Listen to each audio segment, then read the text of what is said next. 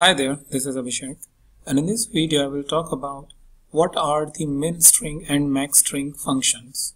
And before I move ahead, just a quick information that if you want to learn some data science related tutorials or R programming, you can visit my channel Data Science Tutorial. And if you want to learn about Tableau and all, then you can visit my channel BIM programming tutorial videos. Alright, let me come back to the QlikView, and here I have the example ready for you. So what I have just for explanation is the very simple data set which has 4 columns: category, city, price and product.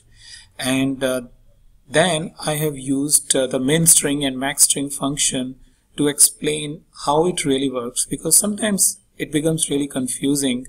Though it is very useful, but we are not able to achieve the right results out of it, and that's mainly because the kind of output it gives it based on the specific type of data which you are supplying to it.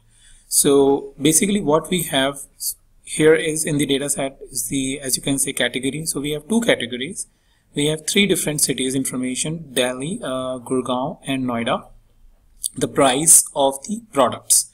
So if I show you, if I just filter it by product, or then as you can see, I have chair as a product, and in Delhi and Gurgaon it is the same product, but in Noida it is basically an expensive one. The same chair is basically expensive. And a similar sort of example you would see if you review the data.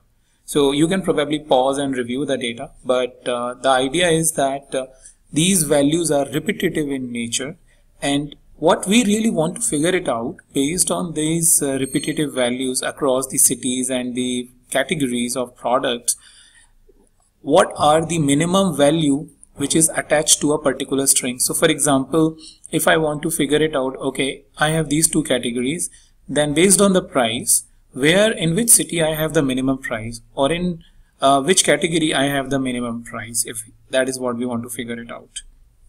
So let's go ahead and see the example in action.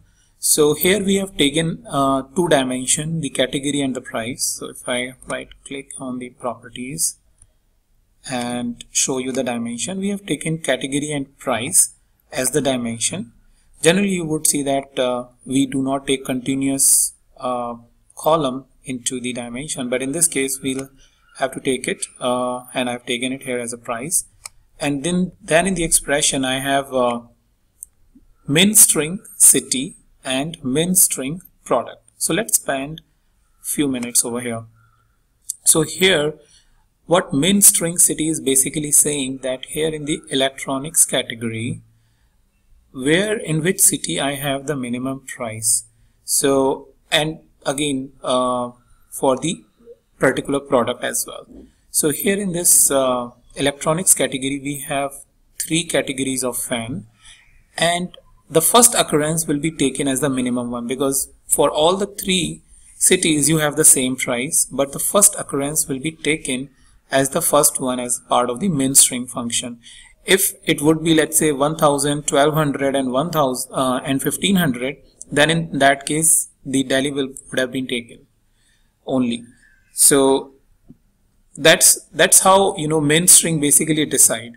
So let's go back to another example. Maybe here in this case of TV, for example, we have 20,000 in Delhi, 25,000 in Gurgaon and 20,000 again in Noida. So here in electronics for TV we have the function have taken the first value, the Delhi, for example here in this case, and in Gurgaon it has taken 25,000. So ideally the case is that if you have repetitive values, then it identifies what is the first minimum value for one first dimension, and if there is any other minimum value or any other value for second city, as in this case 25,000 in Gurgaon, it will take that also. So understanding data, what we are supplying to this MinString and MaxString is really helpful when trying to achieve the desired result. So let's come back to MaxString.